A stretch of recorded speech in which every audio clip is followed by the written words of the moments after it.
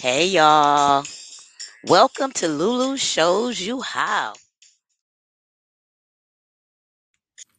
Hey, so one of the problems that you can sometimes have with a all fruit and veggie regimen is trying to get enough protein, right?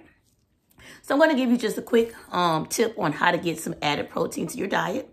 Again, this is not going to give you the full amount of protein that you may need for your body weight, but this is definitely going to increase your protein. So I'm going to show you how to get at least an extra 24 grams of protein, maybe in a specific food item. So let's go. I'm going to show you how. First thing we want to introduce is flax seeds. Flax seeds can provide 3 grams of protein, and they have a lot of health benefits. Just to name a few, they are high in omega-3s, B vitamins, magnesium, potassium.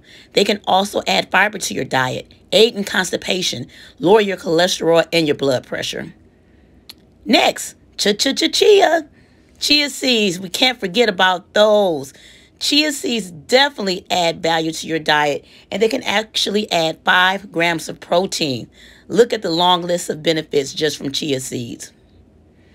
Next, let's introduce organic spirulina. Spirulina is great for adding not only protein, but amino acids. Here's the list of all the things spirulina can add. You got protein, calcium, iodine, omega-3s, 6s, and 9s. Wow.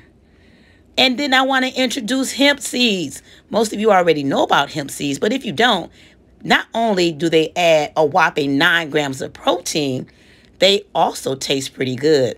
Look at all the benefits: heart health, hair health, skin health, arthritis, your cholesterol, your mood. So many benefits from all of these items. An easy way to add a lot of protein or a substantial amount of protein to your smoothies.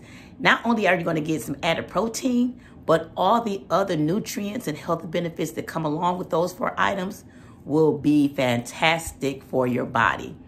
Your body will definitely thank you later. All right, remember, Lulu showed you how.